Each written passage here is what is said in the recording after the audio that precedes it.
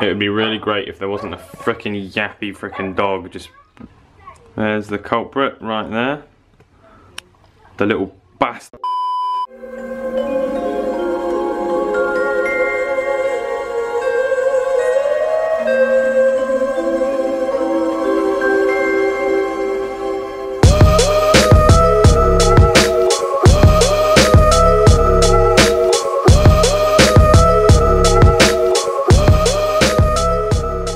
Hey guys, how's it going? Elliot here again. In today's video we're going to be having a look at the Cougar Boy. This is going to continue on in our series Retro Handheld Extravaganza, and we're going to be having a look at another really unique console. So this, just like some of the other consoles that we've had a look at, is a actual standalone console. It's not an emulator of the Game Boy or anything. It has its own games, which we'll move on and have a look at a little bit later on. The Cougar Boy is the South American release. I believe it was released in Brazil in 1992. So yeah, on the back it's made by Creatronic in 1992, and in Europe it was released under the name the Mega Duck, in the Netherlands and France, I believe, as well. This is two peripherals for something that was actually released after the Mega Duck console, which was a thing called the Mega Duck laptop. Now I should have a picture on the back of this somewhere. This is it here. Not called the Mega Duck laptop, sorry, it's called the Super Junior Computer, or Learn Computer. So yeah, that's it there, and it is essentially, as you can see, a Mega Duck in a laptop, and it has a little keyboard. It also has a the printer, which is what this is here. So it's really cool. That's the Mega Duck logo there. It's literally a duck with a cape on with an M. And these are two peripherals. I'm in the process of trying to get one of these laptops, although it's really not easy, and they don't really sell very often at all. And so I'm trying to privately message a seller in Germany in order to try and actually buy one. This was released by Hartung, which also released the Supervision, a version of the Supervision. They released quite a lot of consoles. The Game Master is one that they released, which was the Systema 2000, except it was the European version. So this is the Hartung version, and Hartung also released a Mega Duck, which was really cool. It's like a nice black. It matches the black of the printer, and actually the grey black of the Supervision as well. So it'd be really nice to try and get one of those. Again, they are really rare. This is the manual from the Mega Duck, released by Hartung. As you can see there, the stunning factory fold, which was done by a blind person, I think. But yeah, this is it. Can't read any of it unless you speak Dutch. So yeah, or Netherlands, I'm not entirely sure. So yeah, that's it there. Really cool little piece of memorabilia history, I guess. I bought this on eBay for a couple of quid, but anyway, that's enough waffle. So let's have a look at this console then. A Game Boy is a little bit differently sized to it, as you can see. It's definitely trying to look like it, but it's a little bit thicker. They've gone for a much more kind of ergonomic looking shape as opposed to a really square shape, considering this was only released 4 years afterwards. But it's about the same height. It's a little bit wider. The screen's more or less the same size. In fact, I believe it is actually the same size. We've got our A button, our B button, our start and our select button. Start button, select button, sorry, and we have a what I can only describe as looking like a Tic Tac, like 4 mint Tic Tacs on the surface there, which is slightly weird. The colours of the buttons are very similar to the Supervision that was released by Quickshot, and also Watara did a version like this as well. So I don't know if maybe they used the same plastic there, but it looks really similar. In fact, the buttons might actually be the same buttons. They do look very similar, so I'm not entirely sure on that one though. So yeah, that's it next to the Game Boy. Very similar. We've got our speaker down here. On the side we have our contrast wheel. As you can see, it's named on the screen. That was probably to save the actual mold, probably made it cheaper. So yeah, we've got our contrast on the sides, just like we do on here. On this side we have our volume. There is also an external connector, which I do not have the cable for. There's really little actually on these on eBay, so yeah, that's it there, a little cable. Yeah, that's pretty much it. Game goes at the top, of course. The batteries takes 4 AA's, which we will put in now. We'll move on and have a look at the games in a minute. The games are, again, very, very similar size to the ones from the Supervision, although not the same, and there is no equal compatibility there. It's standalone games. It's has its own pin layout. So this is the games. As you can see, as I said, they look really, really similar. We've got some pins sticking out the bottom and a kind of grip on the top, and yeah, a little bit thinner maybe, probably about the same size actually, but yeah, that's the games. So I've only got 2 games to have a look at. The third one that I have isn't a game, it's the memory card for the laptop, and it doesn't do anything when you plug it in.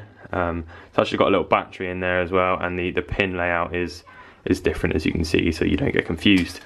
So the 2 games I have are Black Forest Tale and Snake Roy, which is possibly one of the most hilarious pieces of art that on a game you'll ever see in your life, and it's actually a really, really, really good game. It's not gonna make any Game Boy owners jealous or anything like that, but it's a really, really good game.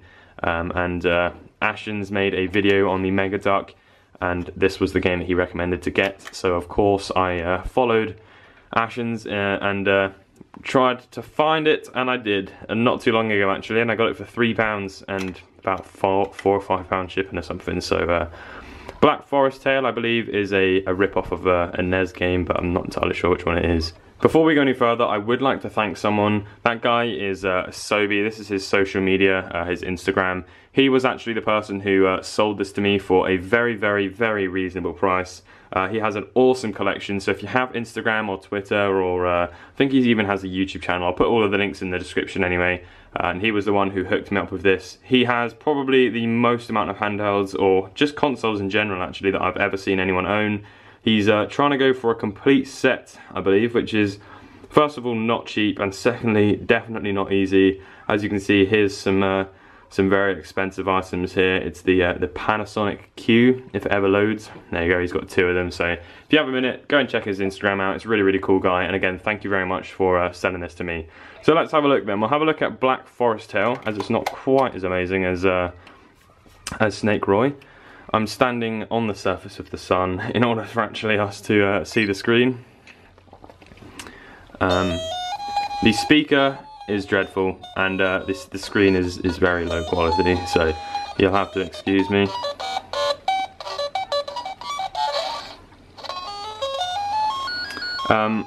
You think, oh my god, how is he actually going to film the screen? It looks terrible.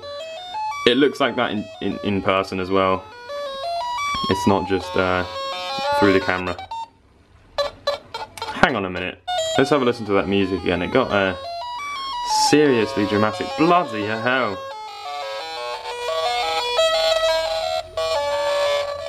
That sounds alright, doesn't it? Start. Get off.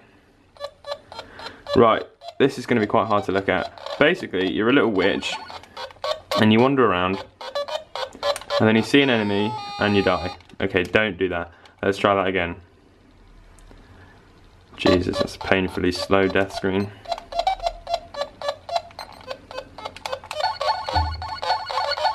And then you throw them into a wall, and they turn into a coin. You know, just how like everything happens, you know? Throw them into a wall, turn into a coin. Rinse and repeat. Oh, I died. And I think that's all that really happens with that game, if I'm honest with you. Nothing else actually happens. Great artwork, terrible game, I guess you could say. So let's have a look at the almighty Snake Roy then. So this doesn't fit very well in here, which is always good. Although it does have the seal of quality. There it is, quality control. So you know that it's seriously high quality, because it was actually quality checked, and the check was approved because I'm holding it in my hands. Although the games don't fit, so that's always good. So we're just gonna jam that in there and turn it on. I forgot to mention the DC in on the side there as well. That's the Mega Duck loading screen. They spared no expense on the soundtrack and the speaker.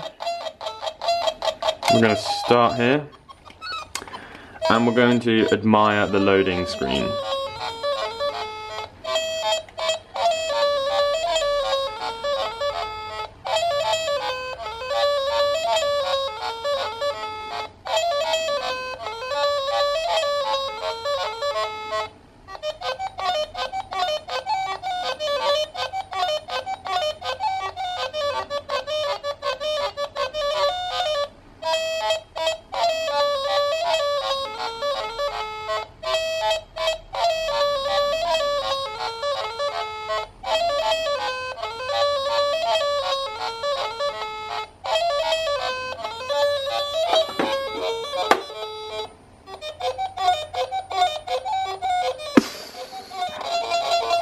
something's happening, something's happening. We've got some writing going on here. Who are you? Said Roy the king. And I didn't see what she said. What? Young king, as long as you step down, you won't be hurt. Nonsense! That's what he sounds like. You will pay for your obstinance. I didn't see that word. You don't know what you are saying. Ha ha! You're looking for trouble. Yes. God. Is that a word? Bzzz. Help me. I will make your life a hell. Be wondering, King Roy. What? I can't read it through the viewfinder.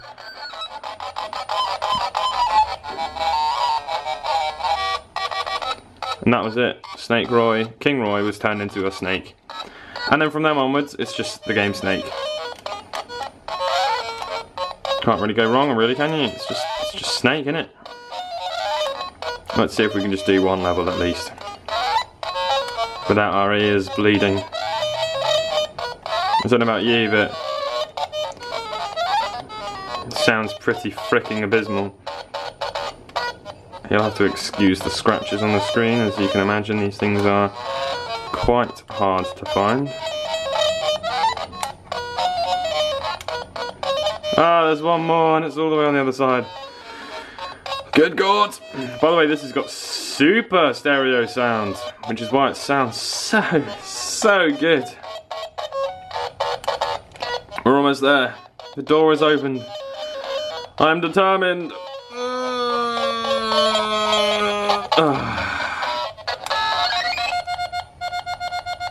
And then a bomb goes off or something like that. So yeah, that's the Cougar Boy really. I don't really have anything to say other than it's just a work of art and there's nothing wrong with it at all.